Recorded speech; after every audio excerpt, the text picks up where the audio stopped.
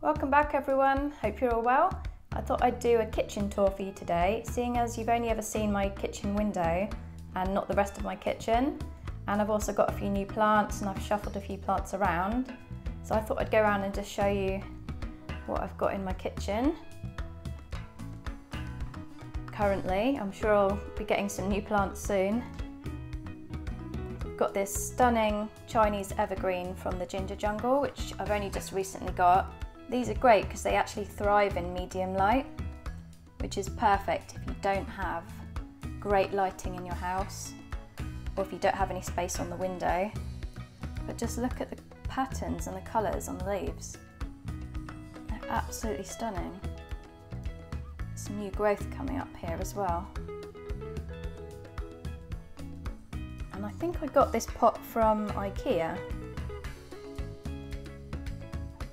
Just got my little Fittonia in here. This one was in the living room, but I decided to move him.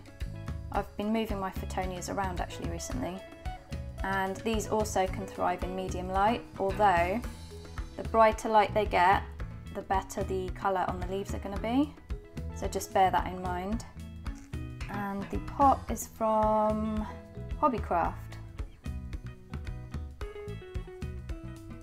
Got a random selection of mugs there.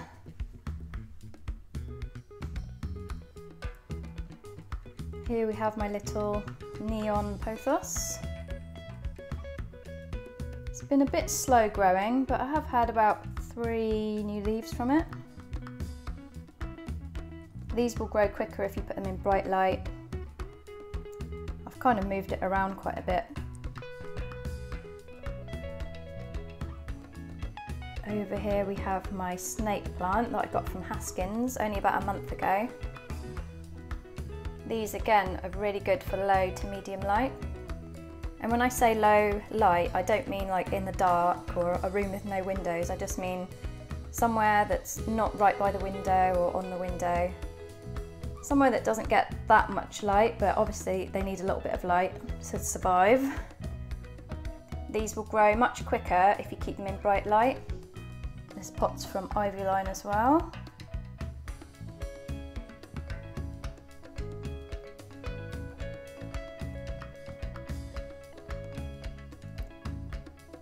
Another Wyevale pot. This is my poinsettia that I've had for over a year. You can see some new growth coming up there and here. It got absolutely massive, so I had to like chop it right back. It just doesn't stop though, it just keeps growing back. I know you have to put them in the dark to promote the red leaf growth, but I quite like it green, I don't mind. Here is my stunning Monstera Peru from the ginger jungle. Look at those awesome glossy bumpy leaves. I don't think this is going to be its permanent home. I think I need to give it a spot that's quite bright.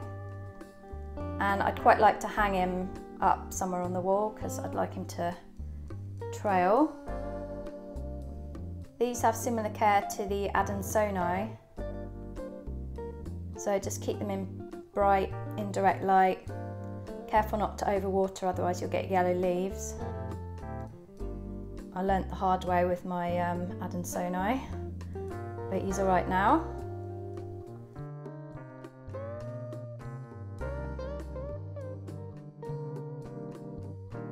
Okay, onto the window. The best part about this kitchen, I mean it's only a small kitchen, but this window is an east-facing window, and in the winter it gets a bit of sun, which is really good, but not too much sun in the summer, which is also really good.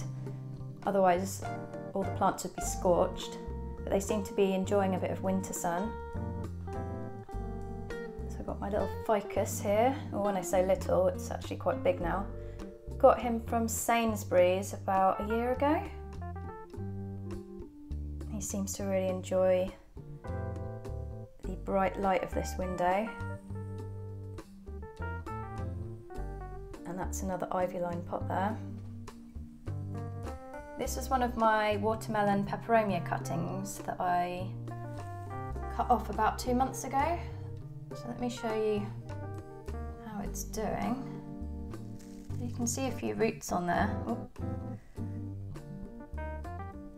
If you haven't seen it already, have a look at my propagation video for this plant if you're interested in propagating it. It looks quite cute there in his little vase.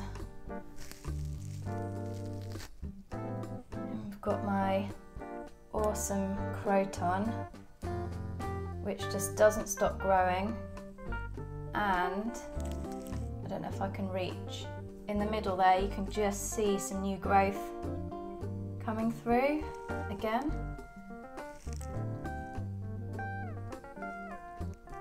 So pretty. I've had my croton about 8 months and I got him from my local Wyevale garden centre. And this pot is also an ivy line pot. Surprise, surprise. Look at this leaf. These like really bright light, sunshine, bit of humidity. He seems really happy here. And he's never dropped any leaves, which I'm quite surprised about because I know they can be a bit fussy.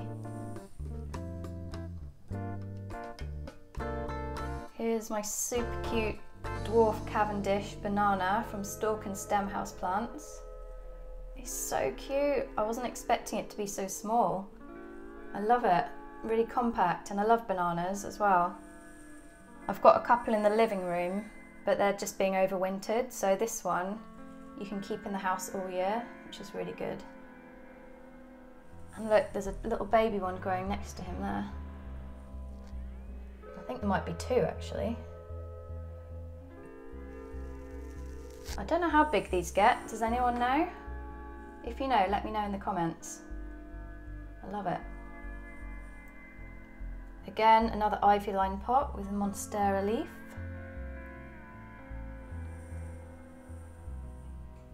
Here is my Begonia maculata YTI. Lots of new growth.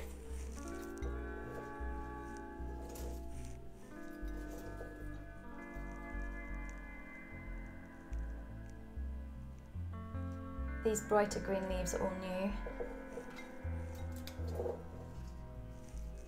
One in there. These can be a little bit fussy. They can go a bit crispy from lack of humidity. They do a bit better in the summer. So stunning. Oops. Currently growing up a knitting needle. I should replace that really with something else. That'll do for now though. And I got him from Root House Plants. And again, the pot is an ivy line pot. Onto my stunning variegated Monstera. This is the newest leaf here. Really nice and variegated. I bought this cutting off eBay about 6 months ago, and since then it's grown this new leaf.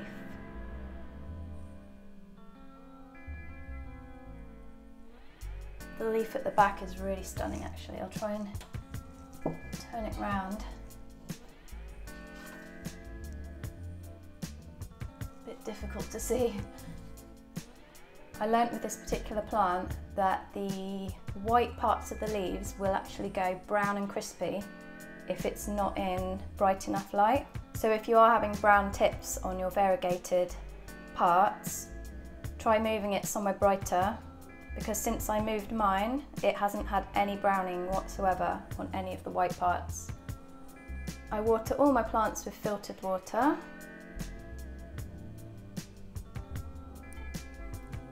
Lovely Marble Queen. Oh, and that pot is Whitcomb Form. I love these. I've moved this round quite a bit but it seems to really like it here on the window. Again, the brighter the location, the more variegation you should get on them. Here's my beautiful orchid in flower at last. Last time I did my kitchen tour, it wasn't in flower.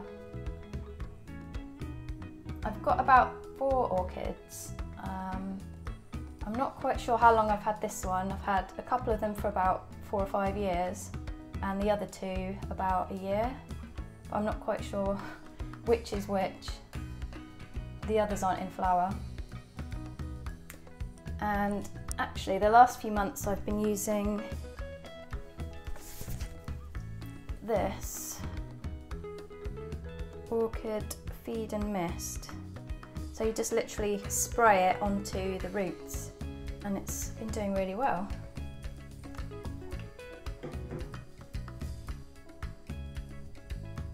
Here we have my stunning oxalis, enjoying the sunshine. It's actually freezing outside today. It's about 3 degrees, I think. It's quite deceiving because you look out the window and you think, oh, it looks beautiful, go out and do some gardening, and then you go out and it's absolutely freezing. Did that the other day and I came in after about 5 minutes.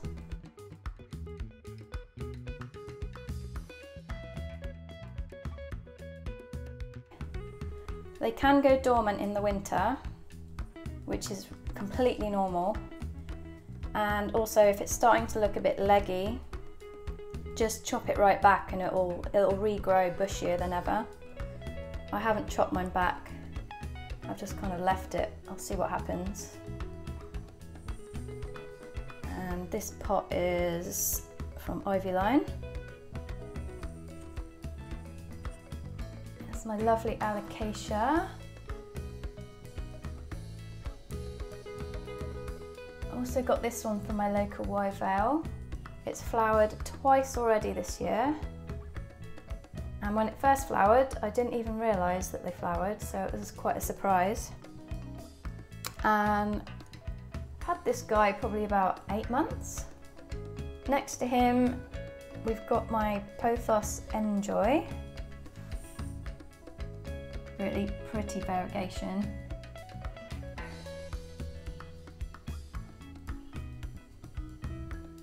This was another one that I got from a local garden centre called the Garden Society. It's doing really well, it's grown quite a lot. And the pot is another ivy line pot. You can just about see it behind the jungle. Here's my Opuntia from Homebase. Absolutely stunning, but I didn't realise that it had glockids, if that's how you pronounce it.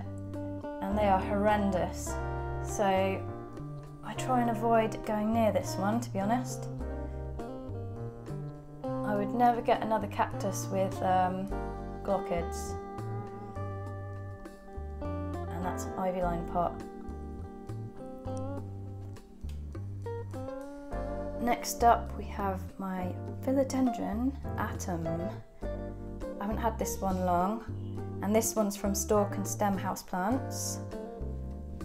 Absolutely love it. Look at its curly, unusual leaves. And these stay really compact as well, which is quite good if you don't have the room. I don't think it's going to grow much bigger than this. It's so cute. Really healthy looking.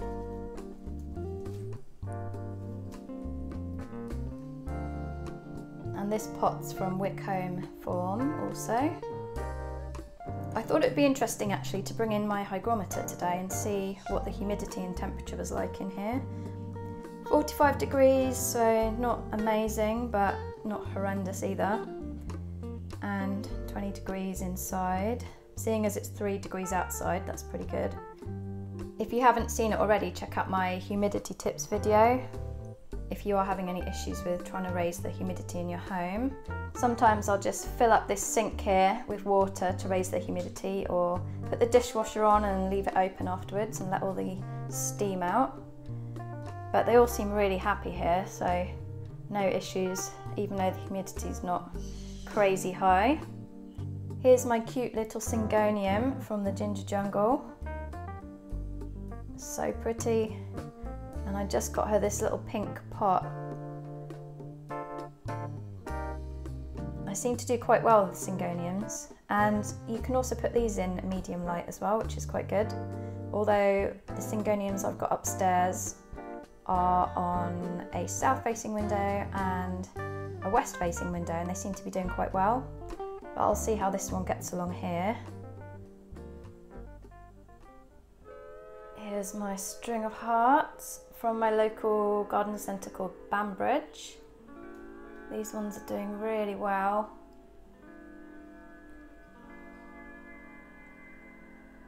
I actually just gave them a trim a couple of weeks ago because they got so long, but you can already see there's new growth coming on the ends there.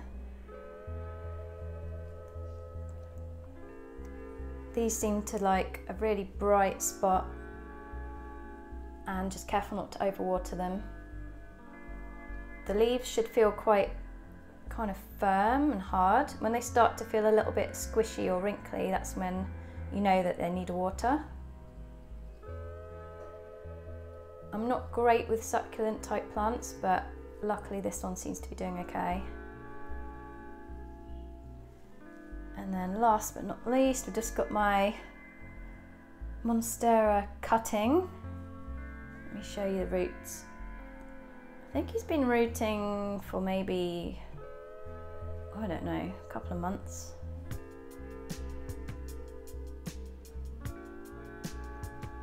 So he's doing okay. What do you think of my kitchen window? It's a bit jungly, but I love it. It actually makes washing up fun. Staring at all these stunning plants. I'm sure I'll have some new plants to add to my collection very soon. I really hope you enjoyed my kitchen tour. If you've got any questions, just leave them below as usual in the comments section. And I'll see you all soon in my next video. Take care everybody, bye!